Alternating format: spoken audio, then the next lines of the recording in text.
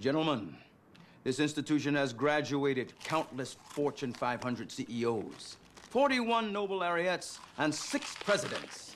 Again, what was all them fly-ass women the chancellor was talking about? I mean, so far, I only seen some stuck-up, nerdy-ass looking women out there.